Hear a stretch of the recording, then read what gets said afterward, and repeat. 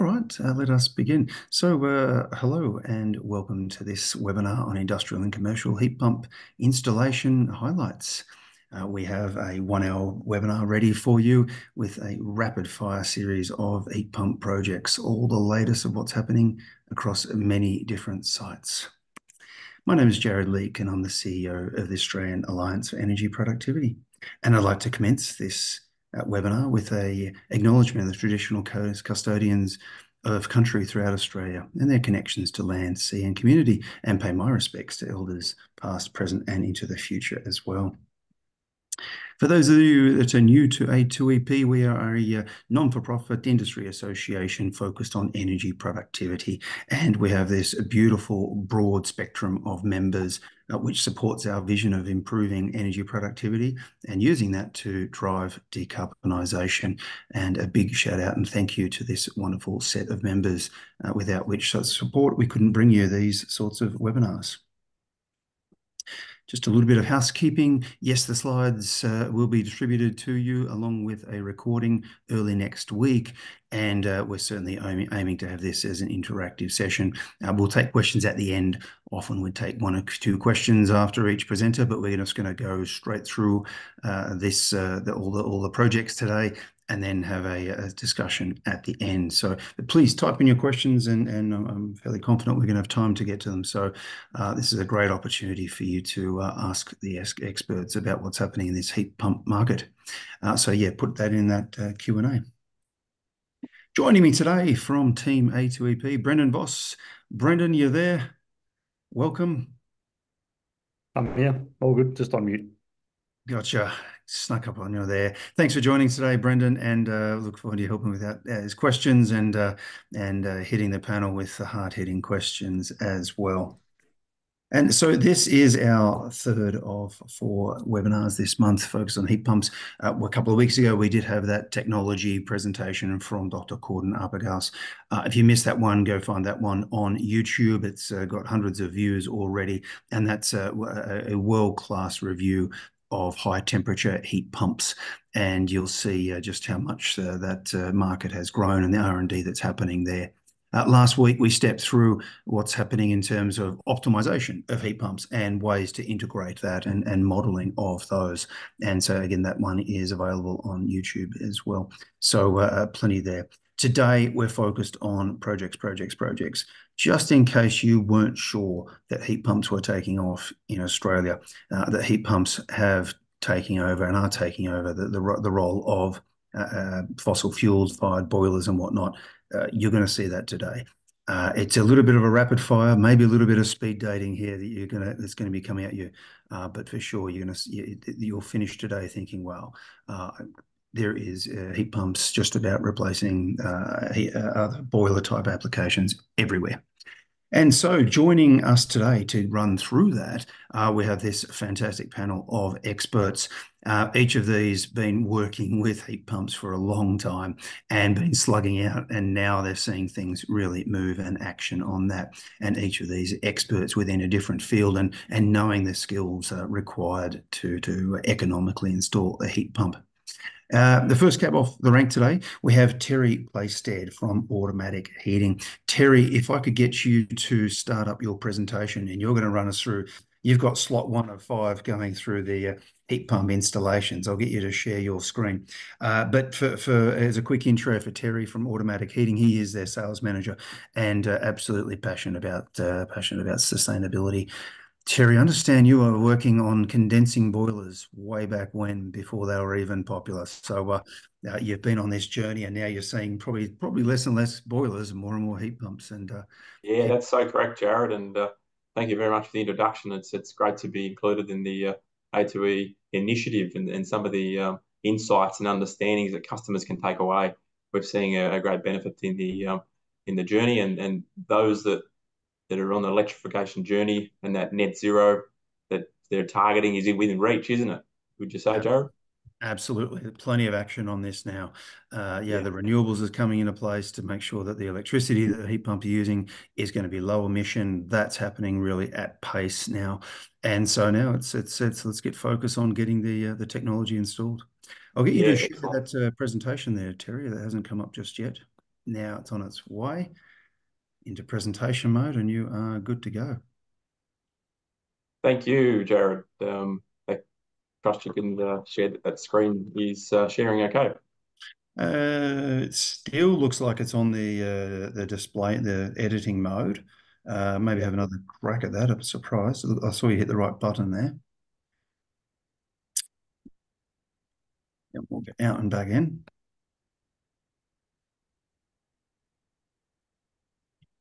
Alrighty. And now if you just hit display settings up the top left there, and we'll change to change that to swap presenting. Yeah, and then we will be in business, in your hands. Has that worked, Jared? Somehow it did not swap, Terry. So we have another crack at that one. Display settings. And failing this, of course, I have the slides and I can drive them if we need to, Terry. Jared, if you got them there. Yeah, just give me a moment. Let me bring them up. All righty.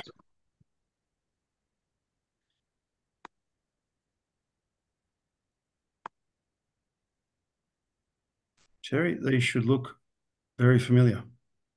Thank you, Jared. Yeah, it's a unique journey that the customers have embraced, and we're here as Automatic Heating to support the end user and those that have embraced that journey.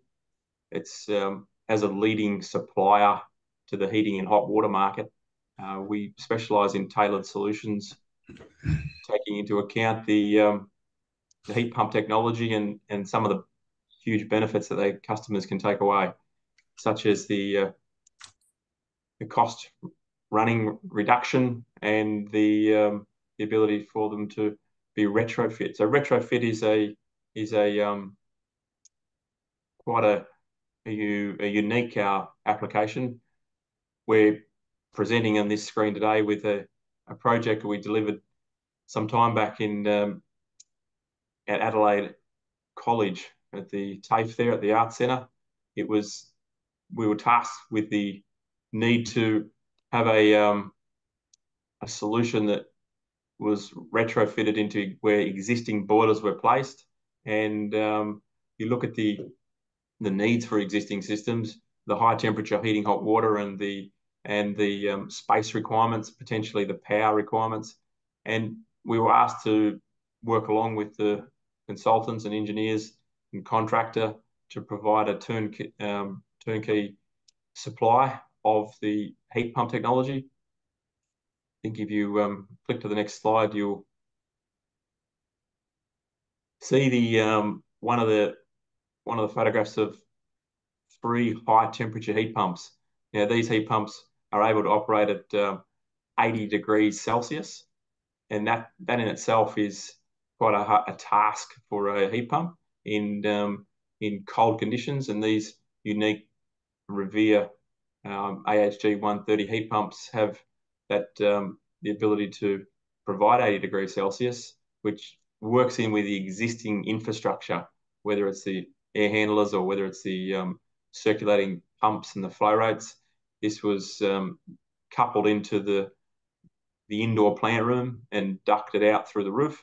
But the uniqueness was the existing power supply could be used, the circulating pumps and the space requirement. Out of a couple of the insights that we found was to include in future designs is to make sure the power requirement is there and the ability to allow for service and maintenance long term. The second slide shows us a project of the regional university in Victoria. Now, you know, regional Victoria, we've get a very cool climate, and it's important to select a heat pump that takes care of the low temperature ambience. And we're tasked with the requirement to provide heating and hot water. The heating and hot water was existing panel radiators, and the hot water was an existing gas LPG boiler. And when you look at technology for heat pump that can remove the requirement for LPG, there's some large energy savings. because of the cost of LP gas and the infrastructure work there. We designed and put together an outcome for the university, housing 100 bedrooms and kitchens and showers. The next slide there was provided this out in an outdoor space. We had 2 of the CO2 heat pumps, so that's a natural refrigerant, and it's unique because of the compactness and their ability to provide high temperature hot water. It was of note that the tanks were inside the plant room where the existing boiler was, and the heat pumps were located outside the room. And then it would stage up and control on demand. One heat pump and the second heat pump on high demand. The third aspect of this project was to also included was the hydronic heating, and you can see there the high temperature heat pump was providing 80 degrees Celsius to the panel radiators and working with the existing circulating pumps in the building. Alongside that, we got the ancillary items as the necessary requirements for circulating pumps and expansion tanks and so forth. But the project was a great outcome. The project here where we're presenting at the Scotch College in Adelaide was a new build, and it's a application where CO2 refrigerant was used to heat an aquatic centre. And the facts of this project was the compactness and the area that we had to work in.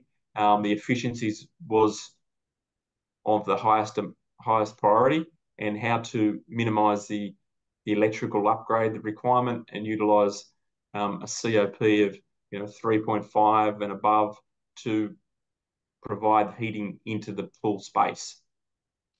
It was combined effort with the consultant and automatic heating, selecting the right equipment and the right circulating pumps for the project.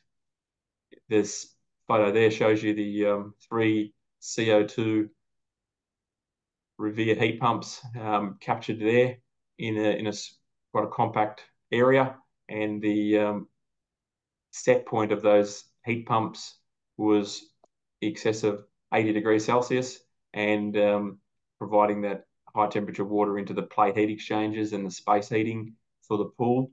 And this has been operating there for 12 months, and it's operating well, and the low cost of operation has been noted. Brilliant. Thanks, Jared, for that. Terry, 1, 2, 3, the first 3 off there. Brilliant. Thank you so much for that. Great examples and a few little stats there to take away. And good to see that 80 degrees is an option, although we always try and encourage people to try and reduce that if they can, but I know it's not always possible. Very good. Thank you, Terry. And we'll come back to you later on when we have some questions, no doubt. Our second run of projects is coming to us from Chun Go at Energy Smart Water. Chun is the general manager for Energy Smart Water and has been working in this space of heat pumps and sustainability for several years. Very good at executing projects and lots of project management experience behind him. So plenty of good stories to tell in getting these projects happening.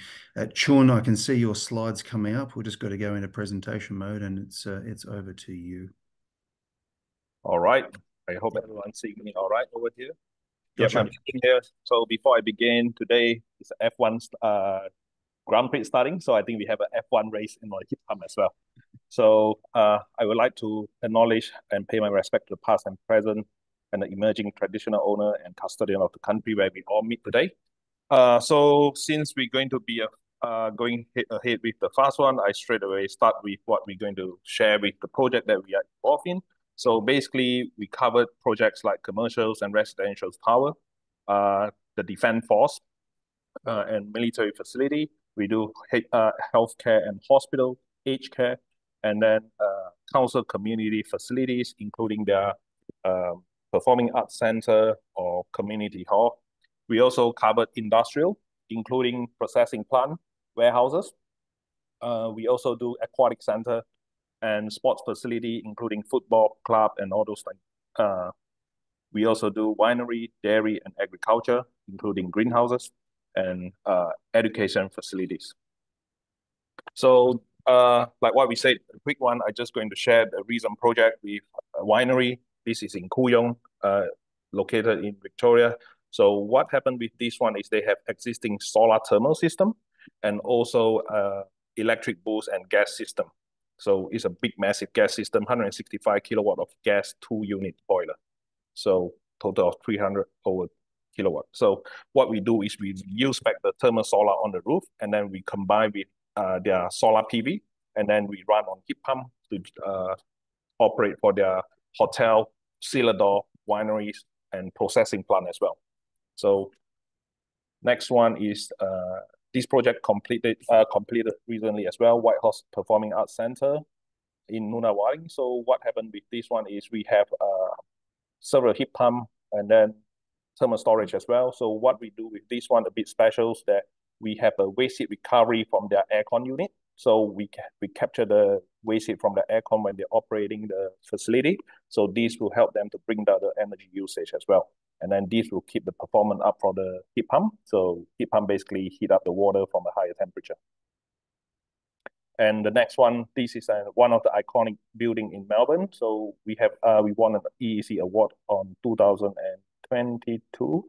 And then with this one, we have we supply the whole system in 4 sections. So basically the whole tower, 54-story high tower, the domestic hot water with the ring main are covered by total of 11 heat pumps. And the other one, this one is in the CBD as well, 530 Colin. We have a tour there last year, and this is an end-of-trip facility. It's very impressive facility that we look at. So the demand are really, really high. They need about 4,000 liter hot water for the first hour delivery. So, and then they have a very limited space for the building. So we put the heat pump in the parking lot. So this would help them to, besides we can capture heat from the parking lot. Meanwhile, also we can provide air circulation in the parking lot. So if you can see, we fit our thermal storage and heat pump in a very tight spot, just under the car park. Besides hot water, we also do space heating, hydronic space heating, or radiator space heating, or fan coil space heating. So we had done this several projects, including some big houses in Sydney and also Parramatta Square. We can use heat pump combined with gas or whichever renewable energy you have. And besides air source heat pump, we also do geothermal heat pump as well, or ground source heat pump, you can say. So this one, we had done project where we containerized the whole system with ground source heat pump and thermal storage. And then we have some gas unit on that. This project is about 8 years ago. So we containerized the whole system and we send it to the site on a poultry, and then they can locate they can plug and play straight away for their fan coil heating. The next one, this is prison. We do a lot of prison in Victoria and New South Wales. So the photo shown here is the Youth Justice Center that recently completed. So we have 23 heat pump in place in this place. So the challenge for this project is your heat pump and thermal storage have to be in the secure places because it's a prison, and accessing for servicing and all these things are very challenging. And we face that. We face the challenge that we have to register our equipment, every single bolt and nut, and whatever we bring in have to bring out. So it's a very interesting project. And dairy farm. So we have our system in the dairy farm as well. As you know, the dairy farm, some have very limited power. So this one, a little bit special. We use a single phase heat pump combined with their existing solar PV. So we can harvest the energy from the PV during peak generation and then just do a preheating for their usage. And here's some iconic one as well, 720 Burke Street C-Bus building. We done many years ago. As you can see, heat pump thermal storage to supply the whole building. And Yarra Range Council, We supply the domestic hot water for their restaurant, kitchens, and amenities. And this is a recent completed project as well in Queensland Health. Gas from converting gas retrofit to heat pump. And yeah, there are some international projects with our partners overseas as well, where we had done. You can see here in Philippines, we have Sheraton's hotels and all the big hotels over there. And then in Malaysia, we have laundry factories, and then we have pharmaceuticals and hotels, where we have different type of thermal storage that, which is a bigger one. And in Singapore, we have Marriott, we have Shangri-La, we have Woodland Health Campus. And yeah, and you can see this is just a sample photo on what our product is overseas been installed over there. And sure. I think we're just about out of time, but goodness me, we get the picture. So this is our facility in Romana. So I welcome everyone to come over. And yeah, this is my contact. So we work along closely with consultants, engineers, trades, or even in the customer in-house engineers. You can speak to us. We can help you out, and then tailor the project as according to what you need. All right, I think that's the F1 race for us today. You got through there lightning speed, well done. But yeah, winery, poultry, dairy, prison, we're pretty much going to say everywhere pretty soon. But thanks for that, Chun. I'll get you to stop sharing as we move to our next rapid fire projects. And next cab off the rank, we've got Nigel Hunt from HSA Group, and also known as Hunt Heating, and one of the largest hydronic heating suppliers in Australia. Lots of experience here, and just recently brought on the new range. I think it was Plaisted heat pumps out of the UK, if I'm not mistaken. And so, Nigel, welcome. Love to be taken through all the different projects and things that you're looking at with Hydro Heat. Thanks, Jared and Amanda, and the opportunity, obviously, to present today for 2A EP for what is an exciting time. Who I am, my name's Nigel. I'm our National Specification Manager. HSA Group's a new formed company. We've recently made an acquisition of another one of our rivals, which is Hydro Heat, which pushes us further and further into the commercial space. Hunt Heating, which was our original company, that's been for over 40 years now, and very much like Terry himself, we've been in the hydronic heating industry for a long time, predominantly going back for what would have been historically gas. So we're now involved in this big envelope of excitement, which is pushing forwards towards electrification, both from a domestic perspective as well as a commercial perspective, and all the challenges and solutions that we have to find going forward on these. So I've got a few of our current projects that we've completed and that we're currently running through to show for you today. Oh, it's not working. Yeah, we're stuck on the lovely title screen there, and as always, there we go. Okay, so the first one that I'll cover today, this is one of our newest projects that's underway. So this is with the Coles Supermarket Group. One of their refits of their supermarkets in Dandenong.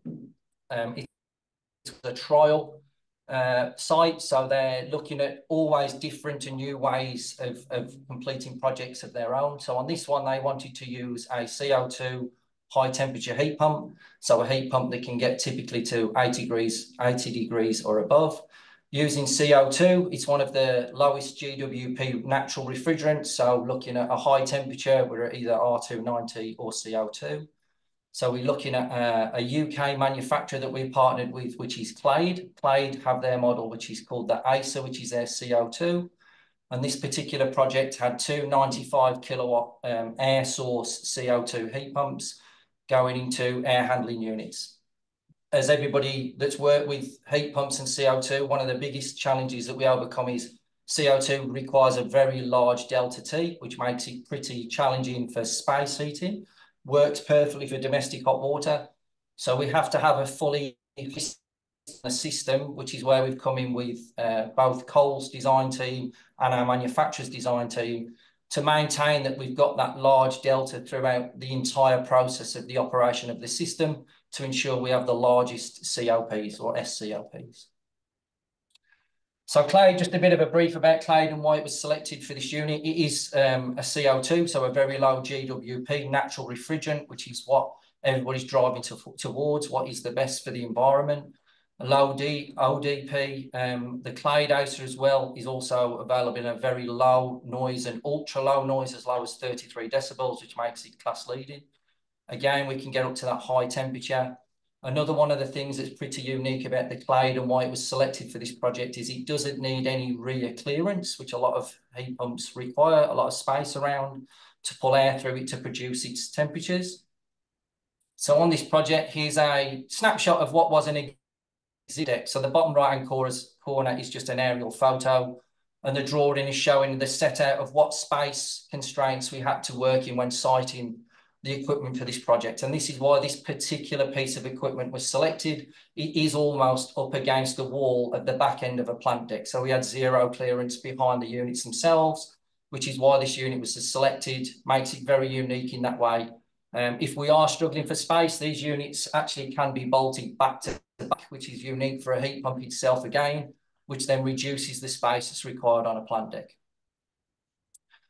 With this, again, with Coles and ourselves and with Clade, the engineering for this was a whole new project.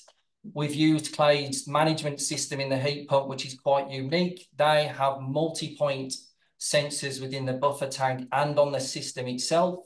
So with this management system, it not only monitors what the system requirement is, it monitors points in where the buffer tank is sat at and in what the heat pumps are producing, to constantly maintain this very large delta T that's required when we're dealing with CO2, typically 50 degrees. So if we're producing 80, we need water to be coming back at 30 to make sure that we're constantly in the highest COP or SCOP we can get from these pieces of equipment. And that's what this monitoring system does. It makes sure that that water leaving is at the highest, the water returning is at the lowest as what's needed to make got the highest efficiency that we can get out of this piece of equipment. So there's just various parts of it. As we all know, once we start getting into commercial units, they're fairly large, fairly cumbersome, weighty, and space and stuff is always a premium. Second project, so this is one that we've just recently completed, a hospital facility down in Geelong. Completely different heat pump, different set of parameters. So this is using an Italian Glaciem R410A heat pump system. So R410A operating at a lot lower temperature than what would be from CO2.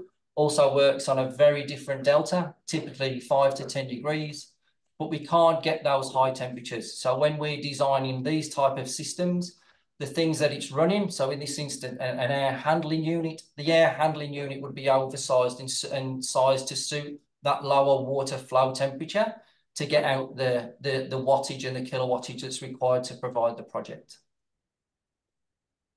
Third one, which is Terry would see as well as we do, the biggest market and challenging market for us is the gas changeover. So these existing, especially commercial buildings where they were run off gas plant, very high delta Ts, also very small constraints on space. So we've got an internal gas boiler that we're trying to replace with an air source heat pump. Typically needs to be outside to get the correct airflow. So these are the sort of challenges that we find, you know. So this is one that we've just recently completed at Wesley College. This one was an air handling unit for an indoor swimming pool. We're actually quite lucky on this project that the air handling unit was already sized to be at a water flow temperature of 50 degrees in, 30 degrees out. So that perfectly married to a heat pump where we can achieve the 50-degree water temperature. So on this project, this was 3 60 kilowatt ambients with R410A, running it at that 50-degree flow temperature to get our 30-degree return. Final project, although this is a domestic heat pump, this is an R32. So R32, again, a low GWP refrigerant heat pump. This is where we're going into commercial aspects of it's a retirement villa. So this is stage 1, 55 independent retirement villas, all with hydronic underfloor heating. So the selection there was to use our single phase 16 kilowatt domestic heat pump just in a large volume, which makes it come under the umbrella of a commercial heat pump setup. This is in the ACT, so R32 works very good at those lower temperatures as well. As said, it's in the lower GWP. Also gives us a very high COP when we're adding that onto an underfloor heating system where we're only asking for water temperatures, typically 40 to 45 degrees C. And that's it. Thank you. Brilliant. Thank you so much, Nigel. So yeah, adding to it there. So extras on with supermarkets and aged care. So yeah, plenty of great examples there. Thank you so much, Nigel. Moving right along, number 4 there, we've got Julian Hudson, the CEO for Glaciem Cooling. Welcome, Julian. Julian, a very long history within refrigeration and heat pumps. I mean, not too long. You're not that, you know what I mean by that, Julian.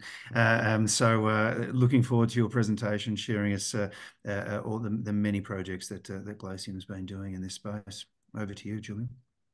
Thanks, Jared. Thanks, A2OP, for allowing us to share some of our projects with you. Looking at the previous ones, I suppose ours are a little bit more industrial, a little bit larger than the ones that you've seen before. They do have one commonality, as in that they're all CO2. So the first one is process heating for a greenhouse located in just outside of Auckland in New Zealand. So this site was told by their energy provider that the gas was being turned off, so they had no choice but to electrify their heating. So requirement was for 1 megawatt heat pump to work in conjunction with a 420,000 litre hot water stratification tank, which was a leftover from the old gas boiler that was there. So this basically heats around about just over 16,000 square meters of greenhouse, mainly during the winter, but even runs during the summer for overnight for 3 or 4 hours. So plants like to be maintained between 18 and 25 degrees C. So the heat pump delivers 90-degree hot water to the loop, with the return around about 35. So it runs at a pretty high efficiency point, average COP of about 3.6 to 3.7. So this project's been running for about 6 months. So it did the winter, it's done the summer, and it's about to go back into winter in Auckland. But it's worked very well. As a matter of fact, we think that the hot water outlet temperature can be reduced to 80 degrees C and still maintain the greenhouse at that temperature. One of the things we've seen with conversion of gas systems to electrification and heating is that the hot water demand is usually way oversized. So I think originally when we spoke to the consultants, they were saying that they needed about 1.4 megawatts of heating. We looked at it and said it was more like a megawatt, and a megawatt has proved sufficient. So the other project in New Zealand is Woolworks Timaru. So Woolworks Timaru is the only, Woolworks are the only wool scourers. So that's the washing of wool before it gets sent off to be processed in New Zealand. And this place here in Timaru is apparently the world's largest wool scouring facility in the world. I think they wash the equivalent of 60,000 sheep a day there. So phenomenal to see that amount of wool going through a process. So originally, the site actually had a coal-fired boiler. When I first went to site, I thought I was back in Victorian times to see coal being shoveled into a boiler. So as part of the government, New Zealand government giddy grants to try and to get industry to decarbonise, they removed the coal-fired boiler and put in an electric boiler. But in order to reduce the size of the electric boiler, they look to take the hot water out of there. So they use 90-degree water for washing the wool and steam for drying the wool. So the electric boiler just takes care of the steam side of things, and the heat pump does the hot water side. So this was an interesting project because we actually, as a heat source rather than air, we use the waste water. So it's sort of a circular system. So we take mains water at 15 degrees, sometimes as low as 10, depending on what season it is. Heat it up to 90 degrees, pumped into a tank, and then the process uses it from the tank as and when. That water goes through the washing process and ends up in a big pit. So we actually take that wastewater, which averages between 20 and 38 degrees, and use that as the heat source, the cooling sink, to generate the 90-degree water. So this project's been running for nearly a year. So that's the two New Zealand projects. Like I say, these two projects were interesting because they were both process heating. Predominantly, we tended to stay in food processing, as in making things cold or hot, and to do projects that just require heating were quite interesting. So the next project was one of my favourites as far as engineering challenges. So this was process heating and cooling for Montague in Victoria. WF Montague, I think, are one of the largest fruit growers in Australia. So they built a complex out in Narre Warren, which I think can process 350 million apples a year. So the site consists of a 1 megawatt ammonia plant that does glycol cooling for the storage rooms. And the issue they had there was that they realised as part of the project that there was no natural gas in Narre Warren, even though it's only 30 k's from Melbourne CBD. So one option was to use LPG, but the LPG infrastructure would have been quite significant. The other option that we looked at was to use a heat pump. So there's a 1.1 megawatt heat pump installed. The interesting thing with this project is that the cooling loads on the cool rooms and storage rooms are seasonal, so high in the middle of summer, low in winter, but the hot water production is constant. So they use the same amount of hot water every day of the year. So in order to buffer out the mismatch between heating and cooling, here the cooling sink is the minus 4.5 glycol loop. We had to use two thermal storage units, about 4.2 megawatt hours of thermal storage on that project. These projects are really interesting. So these two projects are, I say they're identical, but they're not really. They're both for Woolworths, one in South Australia, one in New South Wales. So this is a challenge with HVAC and space heating. So I think as a previous presenter alluded to, that HVAC, heat pumps in HVAC are a challenge. So we've had a look at this and said, well, the challenge is the hydronic system. So why don't you get rid of the hydronics? So these projects, we actually use CO2 direct expansion coils for cooling in the air handling units. And we fit de-superheaters in the AXUs for heating. So these heat pumps can do cooling only, heating only, but also dehumidification, which is simultaneous heating and cooling. So based on the results we've had back, these units run with a cooling COP of about 5.2, heating COP of 6, and a combined heating and cooling COP of about 11.2. So they're actually quite phenomenal. So Wolves have been happy with these and are looking to do some more.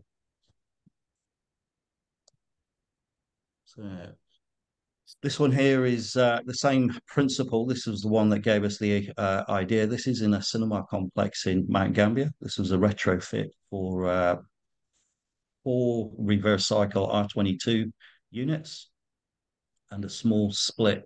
So the reverse cycle units were on the 3 cinemas and the foyer. The small split was in the projector room, which is always cooling, whereas the other rooms can cooling or heating depending on the time of year. So we actually took those units out, and instead of fitting VRVs, we put the CO2 heat pump in there. Again, DX cooling in the air handling units direct, and also de-superheaters in there. We were actually able to use the same air handling unit. So we could take out one R22 heating and cooling coil and replace it with one CO2 DX coil and one CO2 de-superheater coil. So again, significant energy savings, more than 45% based on the previous unit.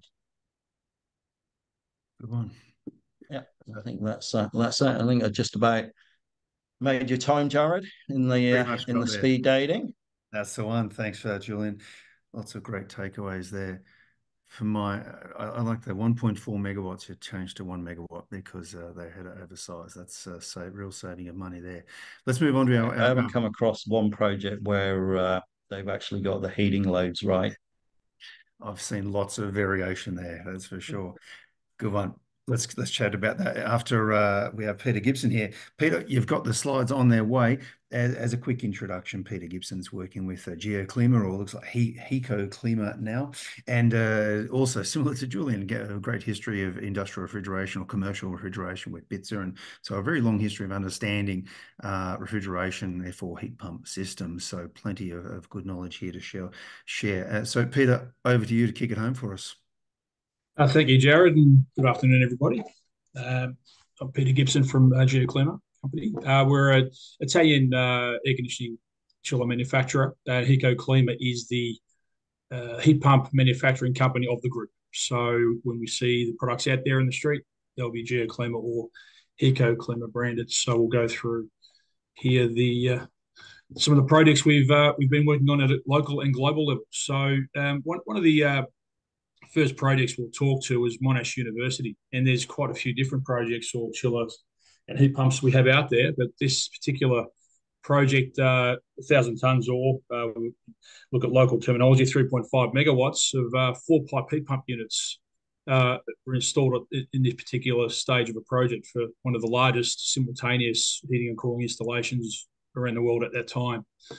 We're not sure if that's been superseded yet, but for Monash, that's a substantial step that they've taken, and with great success. So much so that we've also installed three further heat pumps at Monash Aquatic Centre, and that's for a further total of another 1.14 megawatt of four-pipe machines out there for simultaneous heating and cooling for the facility and for the water out there in that site. Got a bit of a global feel to our projects, and we'll expand on that here. So we work in all sorts of places. So in process, we look at a pharmaceutical company in Italy we work with, switching over four switchover heat pumps for 470 tonnes or 1.65 megawatts of simultaneous heating and cooling to keep pharmaceutical products in stock at constant temperatures and balanced humidity all year round. So it's a very successful project, and very much another example of the capability of Geoclima in these type applications, a very broad mix. We even go down the path of radio stations, so keeping people cool or heated, but in a very custom way. So the company itself, yes, we do have a core range of products, whether they're chillers or heat pumps, but we also do have a great capacity and want for custom projects. So what we have here in the radio station RCL 102.5 in Italy is two very compact four-pipe heat pumps with two scroll compressors in each of those, with a very, very compact footprint. So very specific demand or requirement from the client, not just to have a heat pump four-pipe system in their facility, but also to cater for a very, very tight site. So quite successful for the group.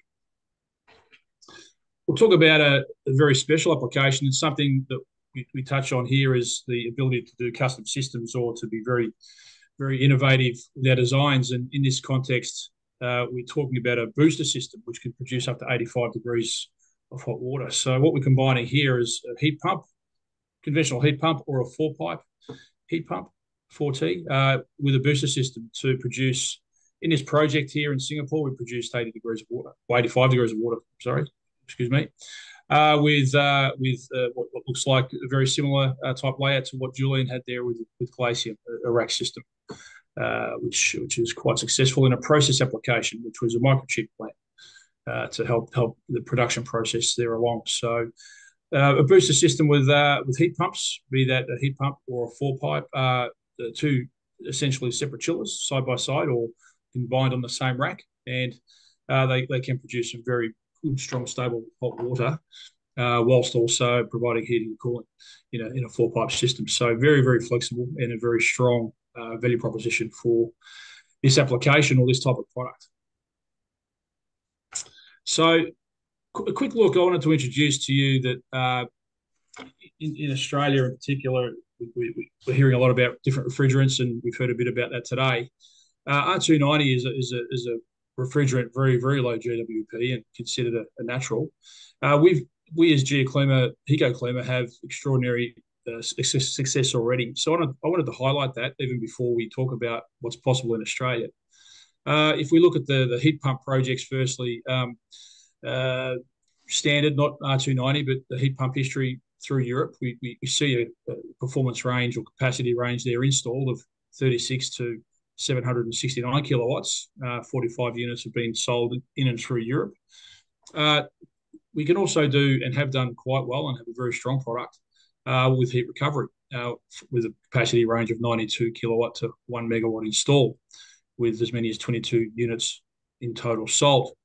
But on R290, although it's a fairly new refrigerant here and it comes with challenges in terms of getting machines into the country, we want to show you that is very mature in Europe and very, very strong as a value proposition here in this country as well when you get through the logistics challenges. So that the range we've sold to date in Europe is 16 to 670 kilowatt with 173 units sold. And I have it on good authority after a chat with the Italian colleagues overnight that they've been doing this for somewhere closer to 10 years in Europe with this refrigerant. So we're seeing a lot of demand now from government councils, major retailers, etc., and consultants most days at the moment to talk about R290 and what's possible. Yes, there's a great history with the business, with the product, and there's significant plans in play already to be able to do R290 machines now in Australia. So that's what we're doing exactly. We found the strategy to make it work, to get the product here, and to deploy R290 heat pump machines and chillers. So that's the objective and something to think about. Just a quick final summary, final slides, final points on heat pump projects throughout Australia. Applications so far have been universities, major retailers, defence, government, aquatic centres, and funnily enough, data centres. They do like a four pipe machine, it turns out. Office cooling or heating and cooling whilst we're cooling a data centre.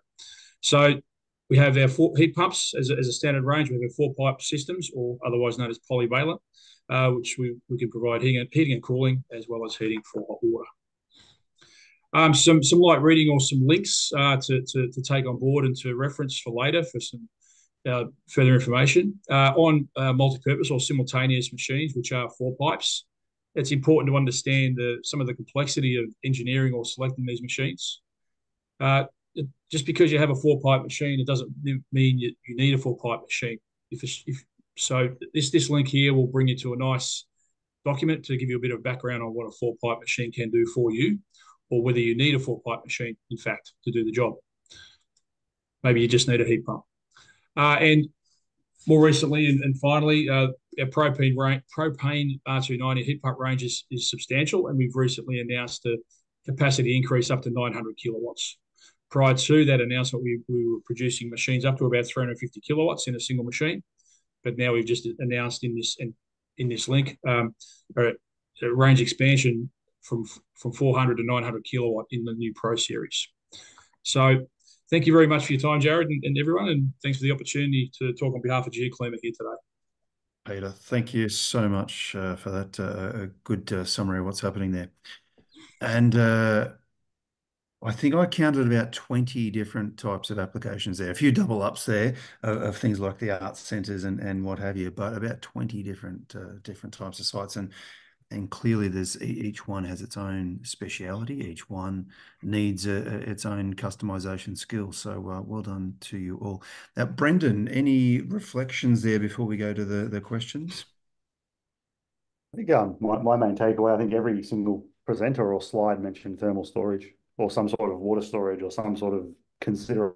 I think that echoes what we have been saying as well for quite a long time, that's a very important factor with heat pumps and for stability.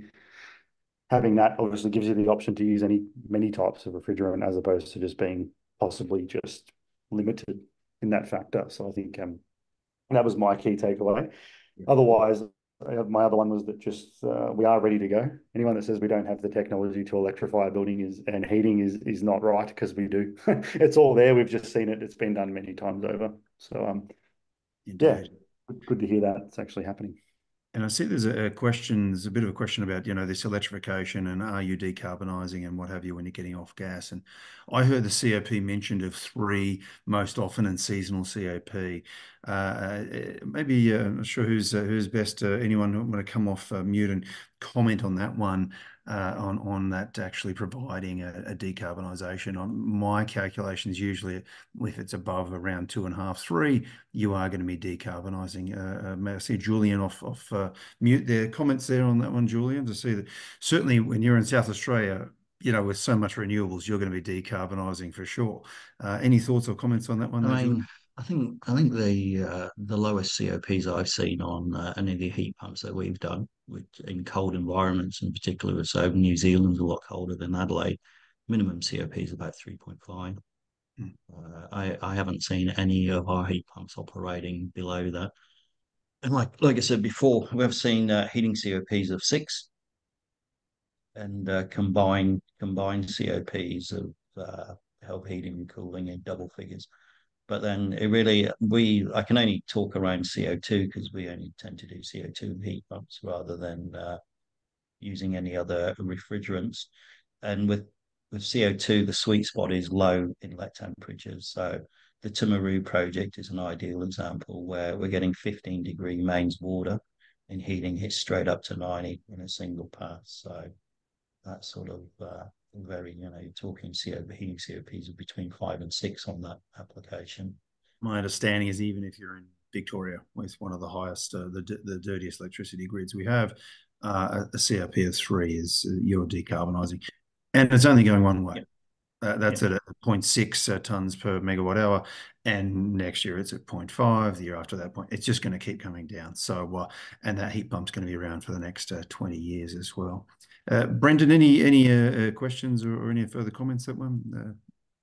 So one of those questions you've kind of just answered, which was the integration of renewable energy sources, and if we are actually decarbonising or not by going to a heat pump. And I think the answer is to that question, yes, we are. But I'm sure many of the projects also had renewables possibly as part of the project put in, maybe solar or something. So if anyone has a short and brief comment on how common that was across the projects that we presented. Yeah, look, I think from our perspective, a lot of the even domestic up to commercial projects, they nearly all incorporate some sort of solar PV system. Even if it's not to try and directly drive the equipment in some way, shape or form, but it's to offset what they're spending as a fuel bill. Sure. Yeah, it's pretty common for us, Brandon, and we've been doing this a lot with combining solar PV, solar thermal, even waste heat from processing plant and all those things. And like what we said about heat pump is important, you have to couple with a proper thermal storage as well. A question on that one then, and we see that when we look at electricity prices, and always direct people to open NEM and say, have a look at South Australia if you want to have a look at the future of electricity markets and prices. And that's negative for 19% of the hours through 2023, 19% of the hours. And it's only going to increase, so it seems. But there's a peak, 6 to 8, nearly every day, that price is really going up. And so I ask, what's your 6 to 8 strategy? And I might ask Terry on this one. Terry, if you guys doing things on the way of controls that says, right, we can make sure we can ramp this down or make sure our thermal storage is at max before 6 p.m., that sort of thing. What's your thoughts on this sort of a 6 to 8 strategy and optimizing that? Yeah, great question, Jared. It often comes up and the need to put some control strategy around optimizing the heat pump technology. We do that, take care of the potentially the low electricity tariff and then run potentially the heat pumps as required. And then alongside that, optimizing the temperature and the demand. So if the demand is limited, physically the demand is limited, the physical heat pump can reduce in its output and then take care of its temperature as the load increases. So if the load was to increase quickly, we can scale up fast. So it's optimized is a critical point in the whole application of systemization and packages. And that's something that automatic heating have been able to do many times. I reflect on some of the jobs that we've seen and having testimonials back from our customers, and some of the large supermarkets we speak about have installed many of the CO2 heat pumps, and they're getting high COPs above 3.5 if it's optimized, getting that low inlet water temperature, and selecting the heat pump sizing in a way that you can get the right amount of inertia.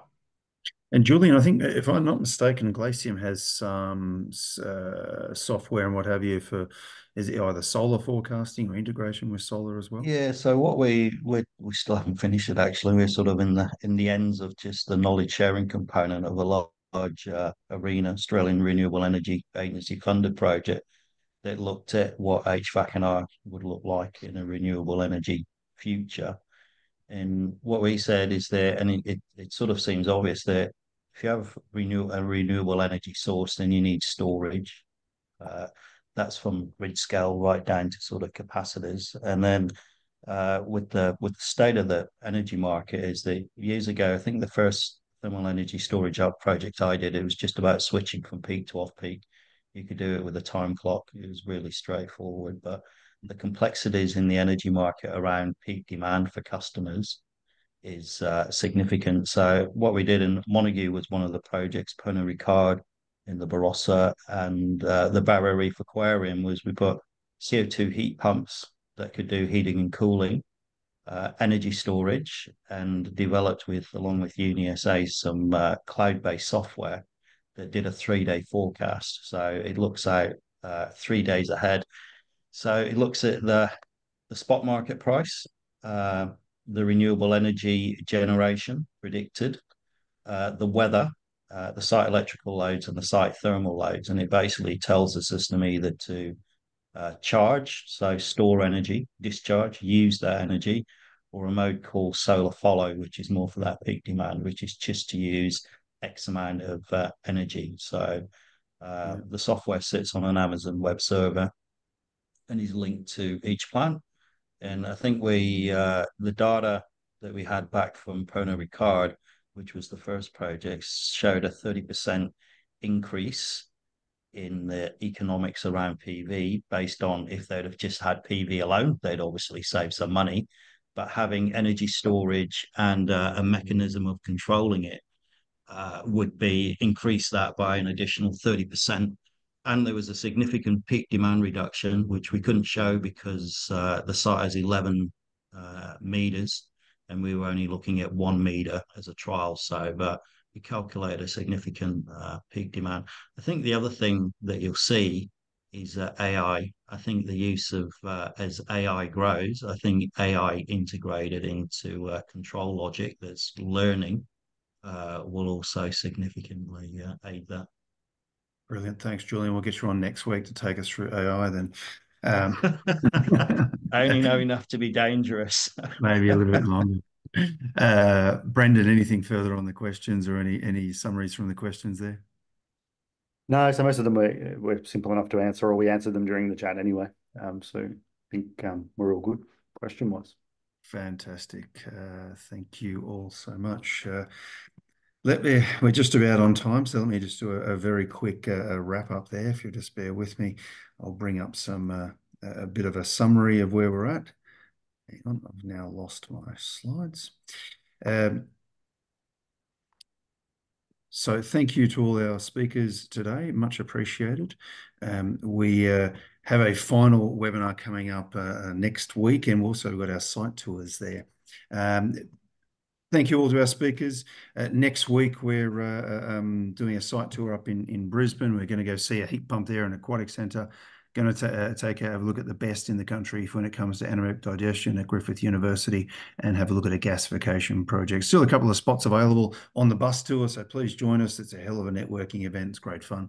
And then next Thursday, we're going to go into geothermal energy and renewable heating. So a little bit more on ground source heat pumps. We've heard a bit about four pipe, and I think we saw the poultry case was for a ground source. But we think it needs a bit more love in that area of ground source. It's got a lot more to give, and it's definitely going to be play a part of the heat pump future. So we thought we'd take a bit of a deep dive into some ground source one. And then coming up next month, we've got our member update on the 26th of April. So that quarterly update in Melbourne, and looking forward to having a great networking session there. So that's pretty much it for us today. If you want more A2EP, of course, go see us on LinkedIn. Always lots coming out there. Brendan, thank you so much for helping and sharing today. Much appreciated for your help, and look forward to you joining us again for the next heat pump webinar. Probably it'll be on next Thursday. So look forward to seeing you then. Thank you and good afternoon.